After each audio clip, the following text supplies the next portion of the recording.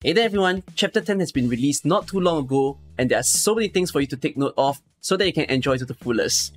Let's get started with the biggest things that you want to know. The brand new banner that comes with this release is the Horn banner. Horn is the brand new 6-star that is being featured along with 2 other 5-stars accompanying her, being a new Rock and a Warframe.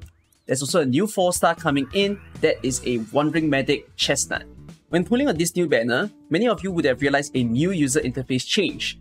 Now the game allows you to do 10 pulls with headhunting permits instead of just relying solely on your randoms.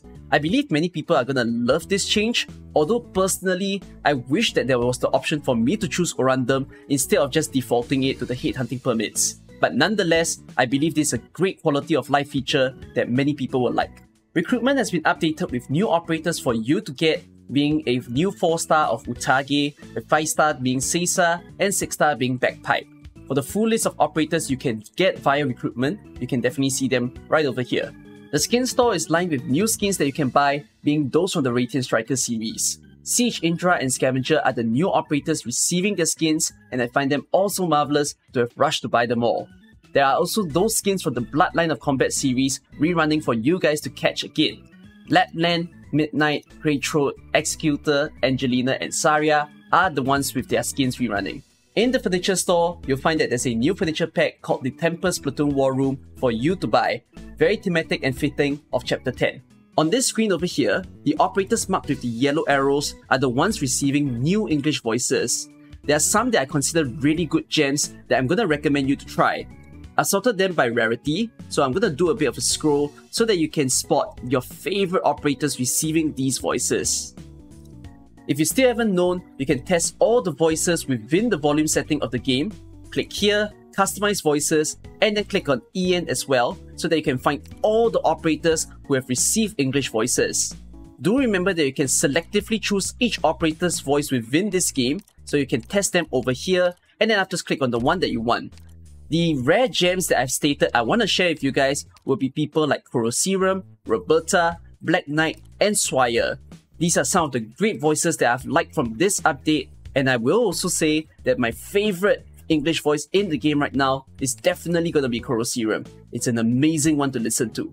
Now let's explain some things you need to understand about Chapter 10.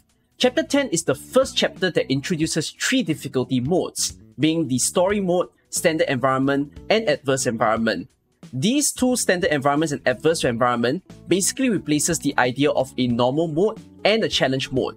Now the reason for them to introduce 3 difficulties is because the difficulty of Chapter 10 is really high. If you see the recommended operator levels, it already starts recommending you to have Elite 2 Level 1 by the time you reach 10-4, which means to say you might want some really well-built operators to truly enjoy it. But if you're a new player, you want to read up on the story that this game has, this is the reason why they introduced a lower difficulty over here, being the story one. So for the story chapters, you'll get a big buff on your operators, whereby your friendly units' HP and attack gets significantly increased, redeployment time is reduced, and you get a lot of starting DP as well. So you can play this entire mode with no sanity at all, and basically you can progress through so that you can unlock the stories. There are also first time clear rewards if you haven't done it yet, but of course, since you're not spending any sanity, there will be no ability for you to material farm if you play in the story mode. So this is good for people who are rushing the story in a sense, whereby the other 2 modes, being the Standard and Adverse, is pretty much like your normal and CM, you don't have to be too confused about them. Although, if you are in Adverse mode, this basically allows you to clear the same stage across all the 3 difficulties. If you choose to progress via story mode first, you can see how I'm already at 10-7, but I'm not at 10-7 for the Standard or the Adverse, because the lower difficulty tiers do not affect the higher ones. But if you do the reverse, you start from Adverse first, then you'll see that it will clear everything down below as well. For the first time that you're playing a stage in Adverse mode, you might find that there's a double sanity being used. So the reason for the double sanity is if you haven't cleared it in Standard mode just yet. Basically to put, if you can, try to do everything in Adverse, and if you are not able to, then simply start off with Standard first. Now the disadvantage of the Adverse difficulty mode being added is that you have to complete all the stages in order. Unlike Challenge mode, where you can clear maybe some stray few stages and leave one stage alone, Adverse won't allow you to do that. so you'll need to try your best in order to get through all these stages. Now, in terms of the rewards of these chapters as well, do also note that apart from the first clear rewards, there is also this little book right here where it tells you to play certain stages and then afterwards be able to get all the sweet rewards right here.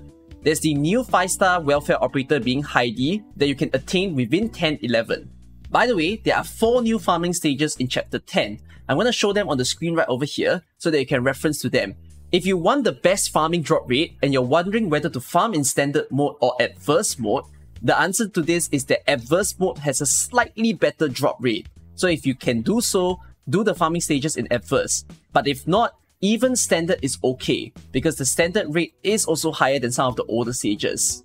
Now, there are 2 final things to note during these 2 weeks. As you see over here, it writes that there's a limited drop. So there's this Sanity sampler that gives 10 Sanity, along with Rhodes Island supply that can give you some good materials.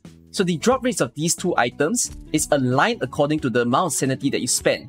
If you have 21 Sanity spent, this could give you a decent chance. If you're spending it on something like 1/7 where it's 6 Sanity, that's going to give you a lower chance of these 2 items. So you don't have to be particular about what stage to farm, because any stage is going to be perfectly fine since the percentage chance is literally tallied to the Sanity spent. The second thing to note is that when you're playing during these 2 weeks, they're going to encourage you to clear the event off by simply allowing you to not have any Sanity penalty. So as you see right here, I'm in the difficult version of this stage, and then I leave, and then they say Sanity is refunded. Even if you go back in again, you can still retry it without any loss in Sanity.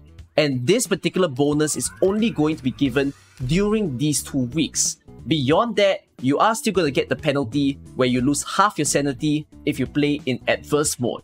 So again, I leave the stage, and you can see it's still 21 Sanity refunded. This particular encourage mode is applied only to chapter 9 and chapter 10. The earlier chapters before this, chapter 1 to chapter 8, does not have this benefit. So if you're still not done with chapter 9 as well, you can use this advantage of no Sanity penalty for these 2 weeks to rush your chapter 9.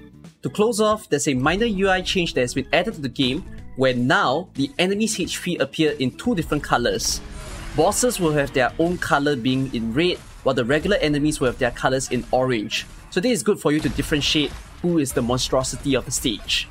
And with that, that's all the things you need to note about this update. I hope you have enjoyed this video, and if not, I'll see you real soon in the next one.